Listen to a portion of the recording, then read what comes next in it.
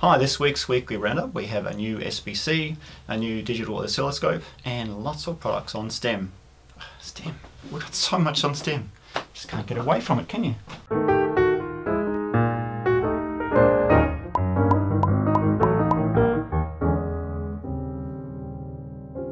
First up on Kickstarter, thanks to one of my subs for pointing this out to me, we have the OpenScope, which is an open source but not open hardware MCU based oscilloscope. Since it's MCU based, it doesn't have the grunt that most oscilloscopes have, but certainly has a price tag for the average maker.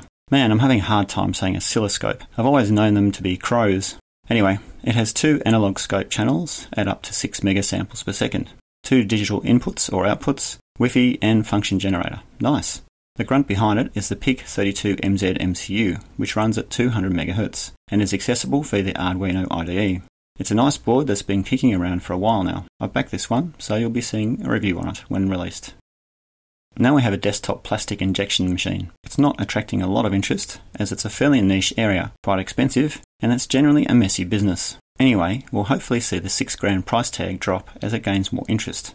Then there's the XPlotter, which is a desktop plotter, laser cutter and engraver, all in one. This is attracting a little more interest, being funded by a factor of 20 times.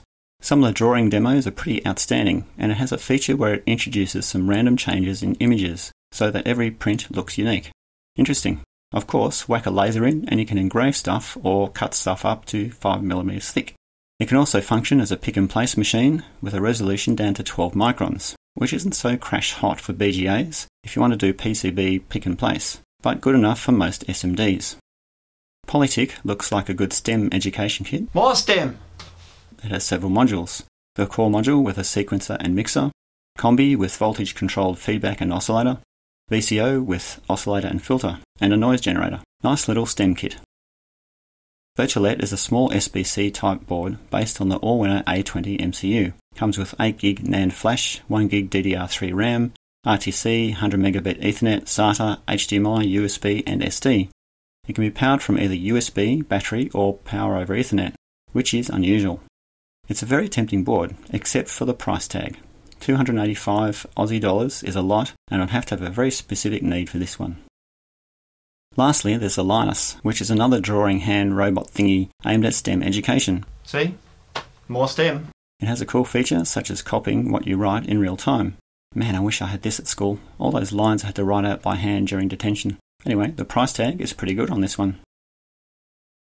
Now there was something on IndieGoGo that I saw. Where the heck is it? Ah, there it is. The Tinusaur is a small AT-Tiny85 based board aimed at, once again, STEM education. It has everything on board so you can plug in and play around. They were successful on IndieGoGo last year and seem to have their feet firmly in the education market.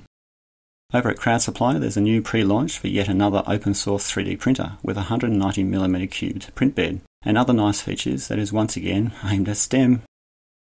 Man, everywhere is quiet, even Tindie is slow this week. But if you're looking at an easy way of controlling two LED strips, then you could pick up this product. Don't ask me to say it, I have no idea how to pronounce it. They claim that you can control up to 180 RGB LEDs per strip, but be careful with this. At full brightness, each RGB LED consumes 60 mA. Two 180 LED strips will require almost 22 amps of juice. The very thin power tracks usually found in LED strips won't be able to cope with that much current. And don't even think of adding extra power supplies halfway through the strip. Things can get a little hot with that much current floating around. This LoRa Dev Kit looks interesting in that it contains not only a LoRa module but a SAMD21 MCU. Contains all the usual stuff from a SAMD21, which is 20 GPIOs, 48 MHz clock, but you also get a LoRa module as well.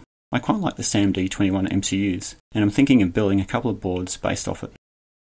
And you guessed it, yet another STEM education kit. This one based off the ubiquitous ESP8266, but aiming to reduce the cost as much as possible.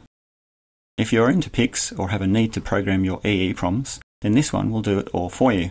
Capable of programming almost every PIC out there and a swag of EEPROMs as well. Compatible with Microchip's PIC Kit and MPLab IDE.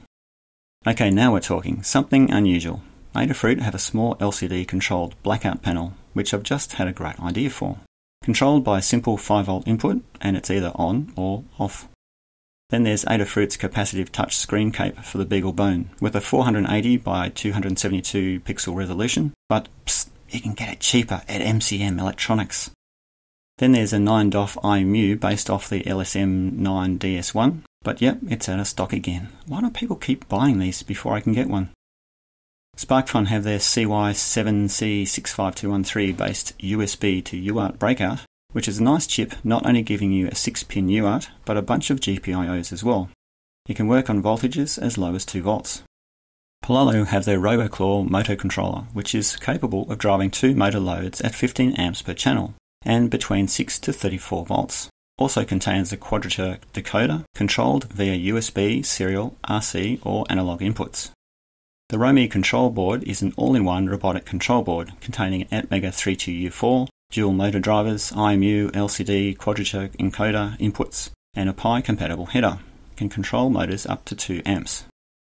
If you want some serious analog data capture, then check out this high-speed data acquisition board using the AD9708 chipset, which is capable of 125 megasamples per second, and an op-amp based on the AD8056 and 8 AD9280 ADCs running at 32 megasamples per second. So essentially, it's capable of sampling at 32 megasamples on 8 channels at an effective 8-bit resolution. And if you have those pesky 5-volt based breakout boards, you can pick up a cheap 16-channel logic level converter for a Pi. If you're into home automation, then this is a small RF transceiver running on 433 MHz with a USB port, so it can be used as either a transmitter for a keychain type remotes or as a receiver. Told you, more STEM.